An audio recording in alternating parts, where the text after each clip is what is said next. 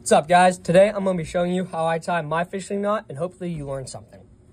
For the hook, I'm going to be using a carabiner to represent it, and I'm going to be using this 550 cord or paracord for the line. I'm just using these two things so it's easier for you guys to see what I'm doing.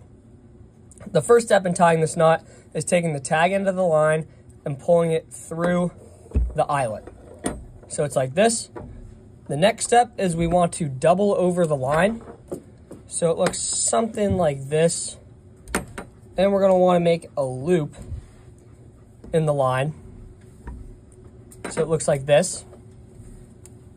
Then we're going to want to spin this around. We want to spin the tag end around the two lines. Probably about 4 times would be good. You can go up to 6, but I just think that 4 is just the right number to do it. And then you're going to want to pull the tag end till the knot looks like this. And you pull the actual line, and that's going to bring the knot down all the way to the hook. And yeah, this is a really strong knot, and it's good for all types of fish or all types of lures. And I haven't had this knot snap since I started using it.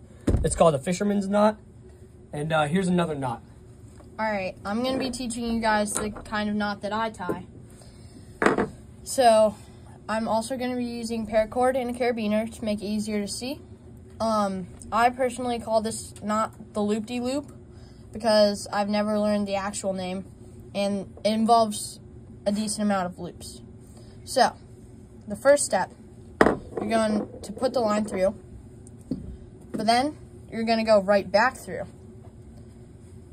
But what you want to be careful about is if you pull it too much, it's all going to come back out. So you want to make sure that you keep that little loop-de-loop on this side. So always keep a hand on that. And then once you have the loop-de-loop on the right side or left side, and you have the other end with the tag end and the connected end, you're going to make a little loop. So it looks like this. And then you're going to push your line under and through, just like you're tying your shoe. And it should look like this. Now, when you're pulling it through, you don't want to pull it all the way tight. You just want to leave it kind of loose for now, because you're going to take the loop-de-loop and go around your lure.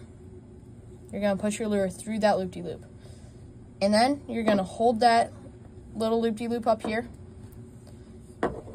So you should have this right now with your loop-de-loop up and around the lure. And you're going to hold your loop-de-loop. You're going to hold this with your hand, the base of your hand, and just hold this with your extra finger just so it doesn't fall back around the lure. And then you're just going to pull. And you're going to pull on it until the knot is tightened. And in the end, it should look something like this. And I've never had this knot snap. And again, I call it the loop-de-loop just because. Nice and loopy.